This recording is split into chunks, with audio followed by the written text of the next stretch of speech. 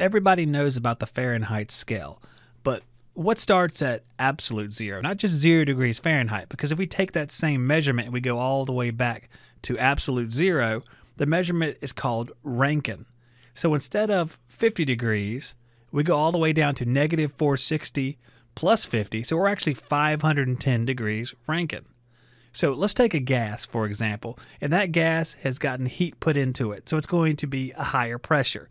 So instead of calculating it with Fahrenheit, you calculate it with Rankin because the pressure is not going to change as much as you would think.